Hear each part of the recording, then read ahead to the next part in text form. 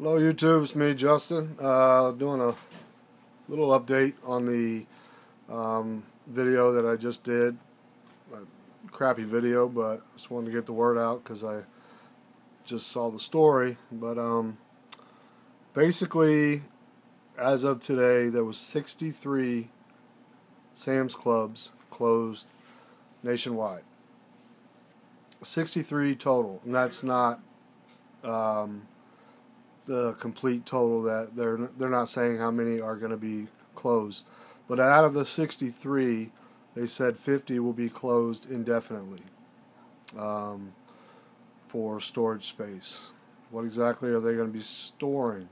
But the weird part is, okay, it says when I explained that Walmart had said they were going to raise the minimum wage to $11 an hour, and they were going to give out bonuses up to $1,000. Okay. People that debunk the FEMA camps. I mean, I don't have time to go through the same spiel I had before on the cost of trying to protect these the copper wire. It's just for it's an excuse for idiot people, sheep. You know. Oh, okay, yeah, that makes sense that you would spend all that kind of money to protect some barbed wire fencing. But Google or YouTube the contracts that Walmart has with FEMA camp or FEMA disaster, and Homeland Security. Check out the video of the Homeland Security woman, I can't remember her name, who was in charge at the time. This video is hilarious. It's basically thanking Walmart for now being a part of Homeland Security, and you're kind of like your neighborhood watch. If you're in trouble or if you're in seek of help, call 911 or see your local Walmart manager for help. Yeah, that's what I usually do. If I get shot or stabbed, I leave the house and I haul ass straight to Walmart and find the nearest managers. That's where I go to get help. That was their way of connecting the ties with Walmart with Homeland Security, basically saying that Homeland Security was now a form of a neighborhood watch, a safe space to go to if you were in trouble. Yeah, it's a bunch of bullshit.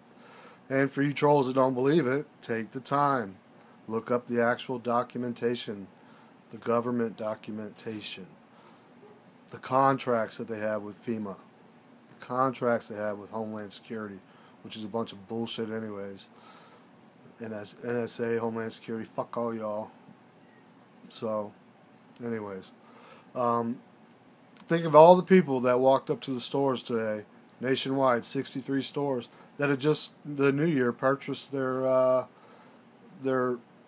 Sam's Club membership. Doors ain't open; they're shut and locked tight. No answers. Employees driving up to work were not given any advance warning, and there's no guarantee they're going to get a job anywhere. So it's why the sudden closing and why the such secrecy. And give it a couple days to see what kind of bullshit nonsense these CEOs are going to come up with. So check out Homeland Security, check out FEMA, check out all these other government groups that Walmart's actually tied into. And if y'all have some comments, I'm not talking about you trolls, you leave your stupid comments, but if you have some information that you'd like to share, that'd be awesome.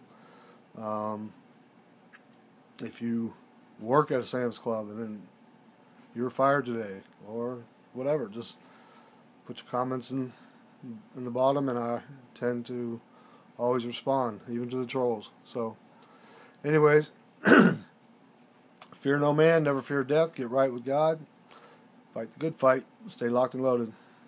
Later.